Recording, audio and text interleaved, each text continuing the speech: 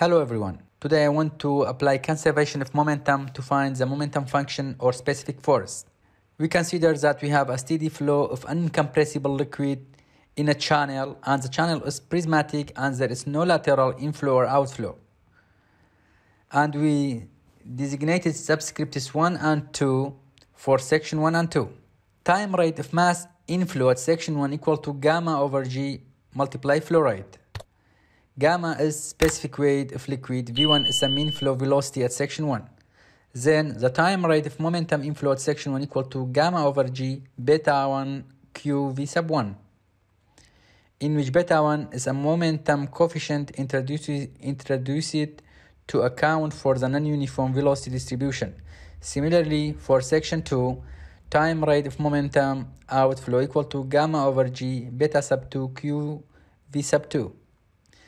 The change of momentum or time rate of increase of momentum equal to gamma over g q in bracket beta sub 2 v sub 2 minus beta sub 1 v sub 1. The following forces acting on the volume of water between section 1 and 2. First one, pressure force at section 1, which equal to gamma z bar sub 1 a sub 1. And pressure force at section 2 in this direction equal to gamma z bar sub 2 a2, where z bar is the depth of centroid flow area A. Component of the weight of liquid between section 1 and 2 is equal to W sine theta, because the channel is inclined with angle theta. W weight of the volume of liquid between section 1 and 2, and theta is the slope of the bottom channel. The external force due to shearing force between the liquid and the channel sides designated by F sub E.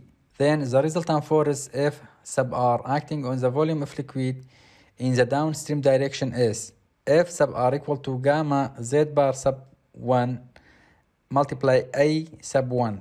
That is the pressure force in the direction of flow. Minus gamma Z bar sub 2 multiply A2. That is the pressure force opposite to the flow. And W sine theta, the component of weight in the direction of flow, and the friction force opposite to the flow. According to the Newton's second law of motion, the time rate of change of momentum of the liquid volume is equal to the resultant of the external forces acting on the liquid volume. So that's the time rate of changing of momentum equal to the resultant of the external forces acting on the liquid of the volume of the liquid between section 1 and 2. Since gamma equal to rho g, we obtain this equation.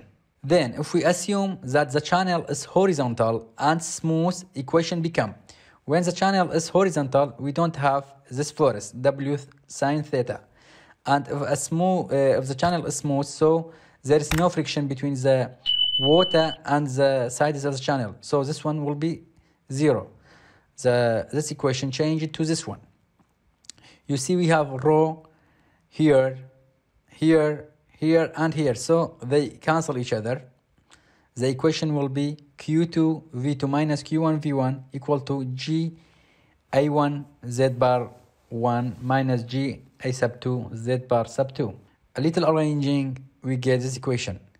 Q sub 1 V sub 1 plus G A sub 1 Z bar sub 1 equal to Q2 V2 plus G A sub 2 Z bar sub 2.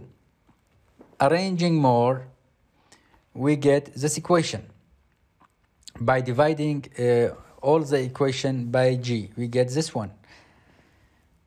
And also more simplification, since V equal to QA, and from the continuity equation Q1 equal to Q2 equal to Q, so this equation become, that is the conservation of momentum. Also, since right side and left side is equal, we can write the equation like this: Fs equal to Q square over GA plus Z bar multiply A, where Fs is referred to the specific force or momentum function. In the next tutorials, we solve some problems about specific force or momentum function. That's all. I hope it can be helpful. Have a nice time.